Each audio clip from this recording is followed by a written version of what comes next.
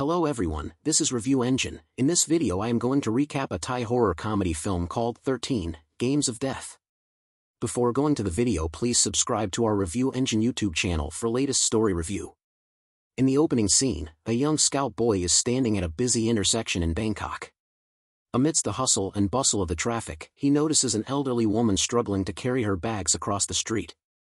Seeing her difficulty, the boy rushes to her aid, trying to assist her in crossing the road safely.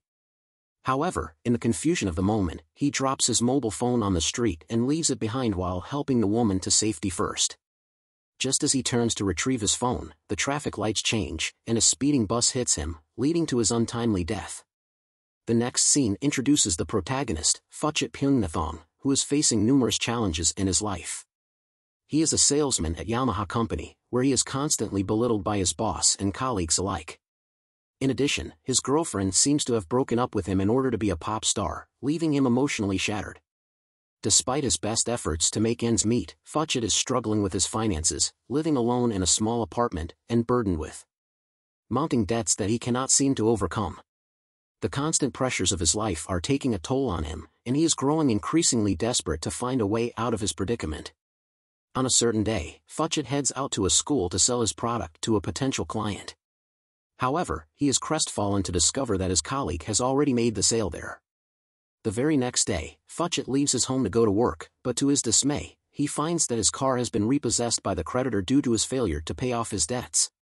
Phutchit's day at work takes a turn for the worse when he is called to his boss's office and told to resign due to his poor sales performance. Returning to his desk, he is further disheartened to find a pile of overdue bills from credit companies, adding to his already mounting financial troubles.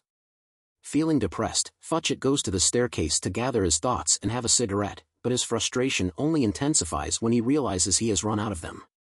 To make matters worse, his mother calls and asks him to send money to pay for his younger sister's schooling. Despite his precarious financial situation, Phutchit agrees to send the money. Just then, his phone rings again and he answers, only to hear a stranger on the other end offering him a chance to win 10,000 baht. Initially, Phutchit suspects that it is a prank call from his colleagues or friends, but the caller proceeds to reveal personal details about him such as his full name, age, and employment status, which leave him wondering. The caller then tells Phutchit that he simply needs to swat a fly that is buzzing around him right now. If he completes the task, he will win a cash prize worth 10,000 baht. Phutchit is skeptical, but after some convincing from the anonymous caller, he decides to give it a try. He rolls a newspaper and easily swats the fly. The next second, surprisingly, he receives a message confirming that 10,000 baht has been transferred to his bank account. As Phutchit gasps in excitement, the caller offers him the chance to win 50,000 baht if he eats the dead fly. Uncertain and hesitant, Phutchit returns to his desk with the dead fly in his hand, contemplating whether to go through with it or not. However, after a while of deliberation, he pops it into his mouth. One of his co-workers, Tong, notices this, but she is so bewildered that she doesn't speak a word. After some time, Phutchit receives yet another phone call and the caller informs him that he has the chance to win an enormous sum of money, 100 million baht, if he completes a total of 11 more tasks. Despite feeling uneasy about the mysterious caller and the dubious nature of the game, Phutchit is desperate for cash, so he agrees to the terms and conditions. The caller warns him that if he quits or if anyone discovers that he's playing the game, he'll have to forfeit all his winnings immediately. For the third task, Phutchit is assigned to go to a kindergarten and make at least 3 children cry. Although hesitant at first, he recalls his own traumatic childhood experiences with his father crushing his toys, so he steals toys from the children and makes them cry. The fourth task involves stealing money from a beggar, a reprehensible act that Phutchit reluctantly carries out. Things take a hard turn with the fifth task. Phutchit is ordered to visit a high-end Chinese restaurant where he is presented with a plate containing feces and instructed to eat it. Although he feels disgusted and protests, the caller insists that he complete the task or risk forfeiting his prize. Flashbacks of being bullied into eating dog feces as a child further add to his distress, but ultimately, Phutchit forces himself to finish the plate. Even this time, Tong catches him in the act. She starts assuming that he has gone mental. As the twisted game progresses, the challenges become increasingly degrading, unlawful and deadly. Prior to embarking on his sixth task, Phutchit is instructed to hand his phone over to a deranged individual at a bus stop. Through him, Futchett learns that his next challenge is to fight a group of teenage hooligans on a moving public bus in order to acquire another cell phone. Initially, Futchett attempts to negotiate with the delinquents for the phone, but when they start to bully him, he ends up getting into a physical altercation with them.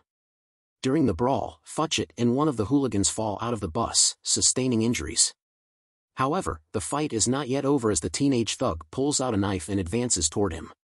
Just as he is about to attack, Futchett grabs a large piece of meat and strikes the assailant's head, rendering him unconscious and fulfilling his sixth task. The next challenge is even more harrowing. Futchett is instructed to break into a house and retrieve the corpse of a deceased individual. The problem is that it lies at the bottom of a well.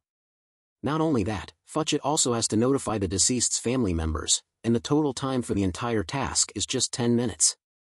It is a momentous and scary challenge, but since Futchett has come this far, there is no looking back.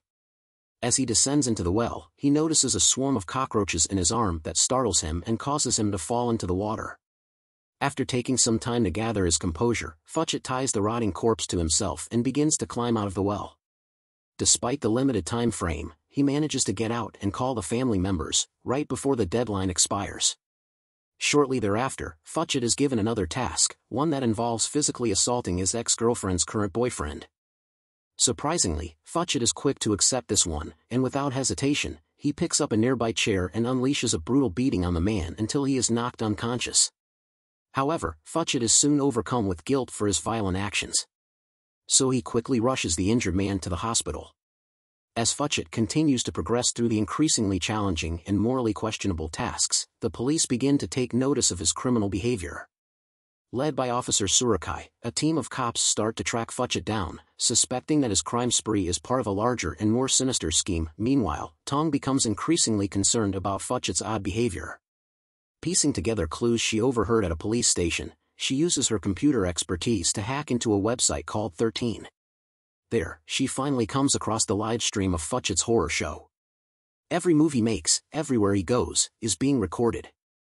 However, Tong has no idea that she is also being closely monitored and that she has unwittingly become a part of the very game she is investigating. In the next scene, Futchett, who is now a wanted criminal, finds himself in the hospital. There, he sees news that the police are after him. His phone suddenly rings and the same mysterious caller warns him to avoid the police, as his capture would mean the end of the game and the prize money would be lost. Despite the potential danger, Futchett continues with his next task, the eighth one, which requires him to help a patient escape from room number 803 of the hospital. Hiding from the authorities, Futchett reaches the specified room. Surprisingly, the patient he is supposed to help is the same elderly woman from the first scene. With some quick thinking, Futchett disguises himself as a ward boy and manages to load the old woman into a wheelchair and escape the hospital right before Surakai and his team arrive. In the meantime, a higher-ranking police official orders Surakai to call off the pursuit of the wanted criminal. After leaving the hospital, Futchett brings the elderly woman to her modest hut by the side of the main road. He then helps her dry her clothes by tying a silicone wire. However, unbeknownst to him, the other end of the wire is fastened across the main road and is invisible in the darkness. Soon after, a group of teenagers on motorbikes whiz by, completely unaware of the wire, resulting in a horrific accident that causes one of the riders to lose their life. This tragedy leaves Futchett devastated, and he lashes out at the mysterious caller on the phone who has been guiding him through these heinous tasks. As he is coming to terms with the grave consequences of his actions, Tong arrives on the scene and gets shocked to witness the aftermath of the accident. She implores Futchett to turn himself into the police, assuring him that they would understand the circumstances behind his actions. Tong also reveals that she knows about the game he has been playing. Just as they are speaking, the phone rings, and the caller informs Futchett that the game is over as someone else has discovered it. However, he gives Futchett one final chance and assigns him another task, to kill Tong's dog. It turns out the little pup has been kidnapped and brought to the elderly woman's house already. When Tong sees him, she is taken aback. She begs Futchett to spare her dog. However, the latter has become so obsessed with the game, he brings out a sharp weapon and mercilessly slays the innocent dog. Futchett then warns Tong to stay away from him before speeding away in his car. After the incident, Tong, who is determined to uncover the mastermind behind all this, decides to head to the police station to report her suspicions.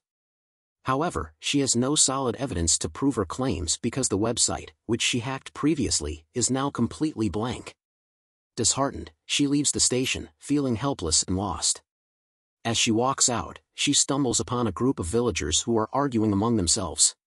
Tong approaches them to check on the matter and learns that someone has shockingly sliced their cow with a samurai sword. This sends shivers down her spine, as she realizes that it's none other than shittt. Tong follows the trail of blood he has left and reaches a strange room, with the number 13 on it. However, as she is about to enter it, a man captures her from behind. Tong is then taken to the place where the reality game is being run from. As she enters the premises, she is confronted by the mastermind behind the game, a young boy named Key. He is revealed to be the same scout boy that we saw at the start of the movie. Surprisingly, he never died. The old woman somehow saved his life. Tong tries to reason with him and asks him to put an end to the game, claiming that it has already taken the lives of many innocent people.